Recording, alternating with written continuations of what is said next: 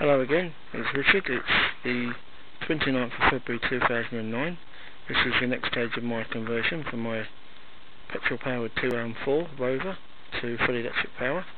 As I said earlier, I've got a few other things on the go at the moment, so I can't really go hammer and tongs at this car at the moment, but I've been sort of sourcing a few bits and pieces, having a bit of a play the last couple of days, so I'll show you what I've been up to. I've now received the vacuum pump, which is this little gizmo here sitting on top of the battery, which will help me get the vacuum that I need for power brakes. I'll just touch this on here. As you hear, it obviously works.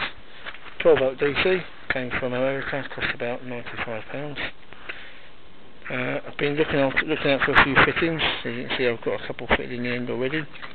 They're going to help me plumb it into the chamber that I'm going to be using, because I was originally going to tap it straight into the servo, but don't think I'll have enough volume for vacuum brakes, because obviously in normal driving it's using all of the inlet manifold space for the vacuum brakes as well, so most people tend to go for a small canister, like a MIG welding bottle or such like, to use as a more of a vacuum reservoir. So these are the pipe fittings I'm going to be using. I've also sourced a few more as well.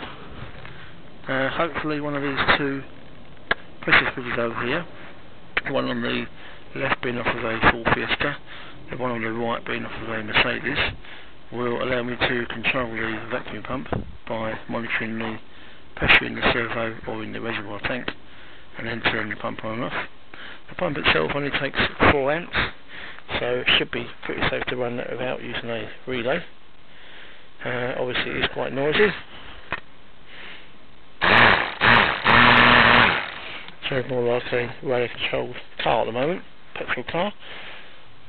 So I'll probably be putting that in a box somewhere with maybe a bit of foam and a bit of some rubber mountings. There's bracketry on the back of it already, so you can mount it onto rubber. So that's going to be put away for now until other things start happening. What I've just been doing over the last sort of half an hour is taking apart this oil pump that went on the original motor, the second one, sorry, that I've taken out now, the one that's got the correct rotation, the 18 kilowatt motor, 72 volts, that I'm likely to be using. This is a bit I'm interested in at the moment. It's the original shaft that went between the motor and the pump. As you can see, it's got a keyway on the end.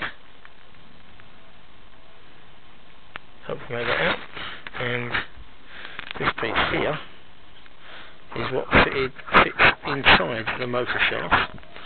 It's the opposite of what you'd expect to find in a middle of a clutch plate, and that obviously is keyed onto there.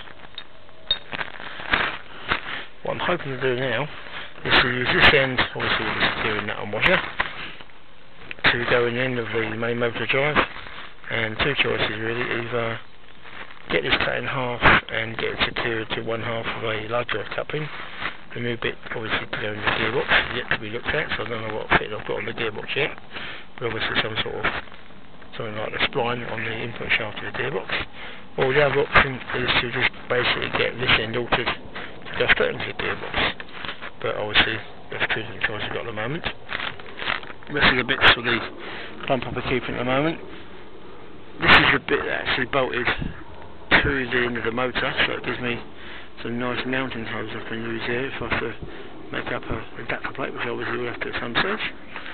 The other thing I've been doing is playing with the MR2 power steering pump, which we've got here. Basically I've just been making sure that it does work just by putting power to these two contacts in here, obviously positive and negative by the red and the blue, or red and black, and it doesn't seem to need this plug to work, which I'm assuming is a pickup off of the steering wheel for the MR2 to tell you what speed you're doing or how quickly you're turning the steering wheel. Obviously I won't know fully yet until I actually get some fluid into it and get it plumbed in.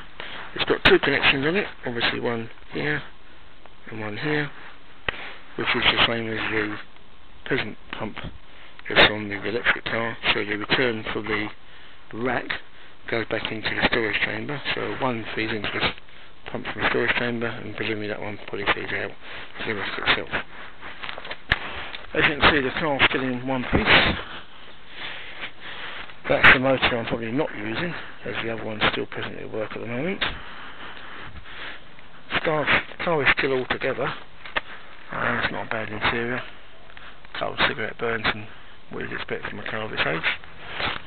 As you'll hear in a minute, it does still run.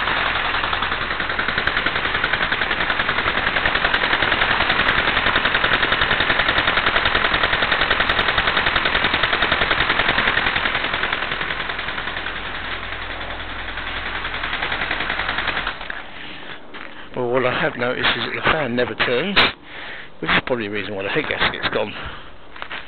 Obviously makes it nice and easy to keep it mobile at the moment, so I can move it around. Try not to put too much petrol in it. Obviously at some stage you've got to take the petrol tank out, which will save me having to carry too much weight around. Can't wait to get started on it. First thing will be obviously to take the engine out. Been looking around at some sources for batteries at the moment, but obviously until I know exactly which motor I'm using, I obviously can't commit myself to the batteries, and obviously if you haven't sitting down too long, it doesn't do me any good. And so I'll be leaving the batteries till later on, certainly until I get the original engine out and start looking at the adapter plate as to what sort of size the batteries are going to be. Been looking around at some of the other equipment that's in here that I should be able to get rid of. Obviously got the power steering reservoir here, which will be staying. Radiator bottle will be going, obviously the radiator down the bottom. Part of the fuel system all over here, obviously brakes have to stay. Window wiper motors obviously have to stay. Obviously majority of the fuses will have to stay in the circuit. Obviously most of the engine management system can come out. So I'm hoping to be able to get quite a bit of weight out. I looked in the manual and realised that this vehicle, the particular model, it's a 1.4 injection, can take about 1400 kilograms. Presently weighs, I think it's about 950. So obviously once all the engine comes out, it gives me quite a bit of space to put weight-wise, to put some more weight in it. What I might do in a minute is to actually measure the height of the flat bit of ground from the bottom of the wheel to the top of the wheel arch, obviously both front and back, and thereby once I get the weight in the car, I can work out how much lower the suspension is and whether or not I need to fit any suspension assistance, which I'm obviously hoping not to have to do due to the time it will take to do it and additional finances required for that. Presently arranging to try and buy the two forklifts officially now at work for minimal fee, so that I can then arrange to get them scrapped and recoup the money towards some of the bits I've bought already and some of the things I need in the future. That's it for now. I'll sign off now and hopefully be able to do another video soon of some more bits and pieces.